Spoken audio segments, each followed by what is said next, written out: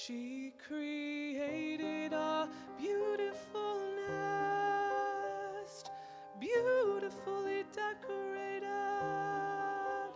with straw, worms, and trinkets,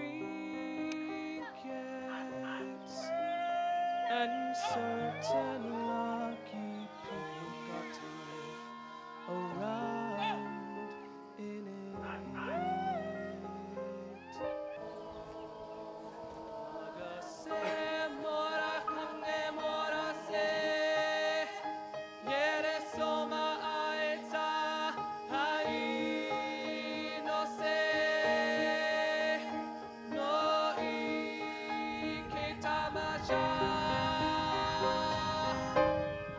She created a beautiful nest, beautifully decorated with straw, worms, and trinkets,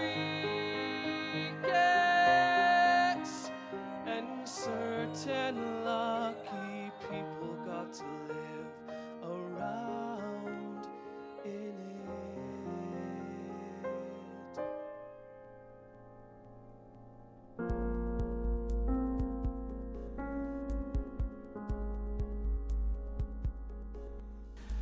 I think being here made me realize how universal theatre is.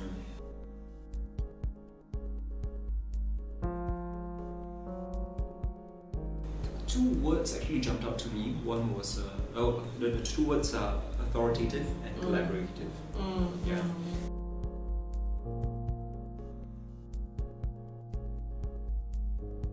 And this is what La Mama does so well. They find these artists that are really high caliber, really high quality, and then they offer them to us on this silver platter, and it fits in with the mold of what they do in New York. And it was just, I mean, I've loved La Mama for years, and being able to be here in this environment in Umbria and have amazing meals and fantastic colleagues and going to Spoleto, I mean, it's been an experience unlike any other, and it is completely stretched my brain as an artist. Like, I mean, I'll be processing this for, I can't believe I've been here for 2 weeks. I feel like I've been here for a year.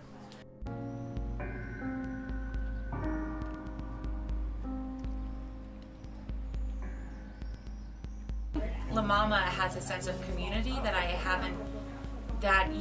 is hard to get in New York. So seeing that it has like this kind of satellite location here in Italy, it's like every theater company should have this.